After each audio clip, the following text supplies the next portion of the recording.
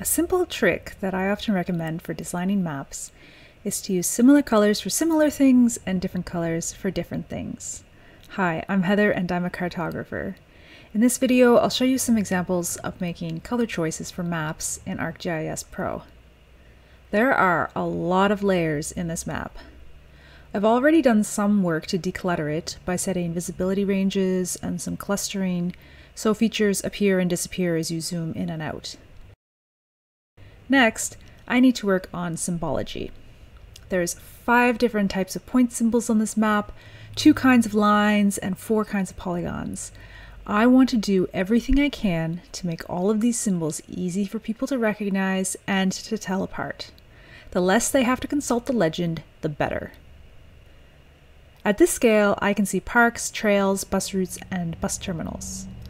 I'll make the parks green. Parks are almost always green. It's what people expect, so it's an easy place to start. I'll also make the trails green. I won't use exactly the same green as the parks, but they sure look a lot more related than they did before, don't they? Next, I'll do bus routes. My biggest concern here is to make sure that people can tell the bus route lines apart from the trail lines. So green and anything close to green is out of the question.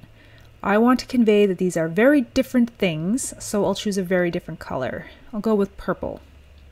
So now it's clear that these lines are different from these lines. And if I use a good map title, I think it's going to be pretty easy to guess which line is which. Next, I'll do the bus terminals. I think this turquoise color is too similar to green. I want it to look like it's similar to the bus routes instead. In fact, not just similar, but the same. They're part of the same transit system, so I'm going to use the exact same purple. So now I've made all the natural features of my map green and all the transit features purple. I'll continue this pattern to symbolize the other features in the map.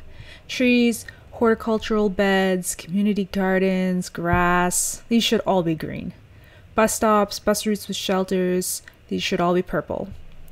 Finally, I want to include public washrooms, and they don't really fit into either theme, so I'll give them a new color, blue. Of course, now I have a problem where a lot of the things are hard to tell apart.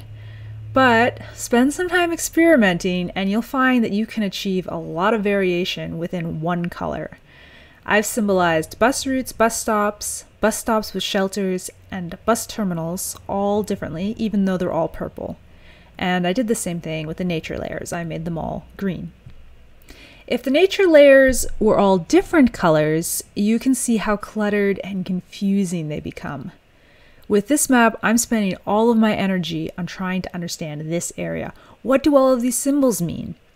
By contrast, here, I don't waste my time trying to sort that out. I see immediately that this is a park, it has some washrooms, and there are nearby bus stops.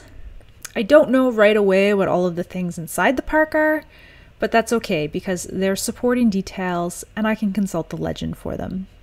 In the meantime, I do get the impression that this park is full of interesting things, while this one is probably an empty field. My map is complete. Remember how difficult it was to read before?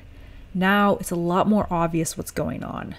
I'll still include a legend, but I bet a lot of people won't have to look at it. And because I've used similar colors to represent similar things, it feels like a map with 2 or 3 layers instead of 11. When people read your map, they are going to assume that things that look similar are similar, and things that look different are different. This is especially true for colors. You can and should use this to your advantage.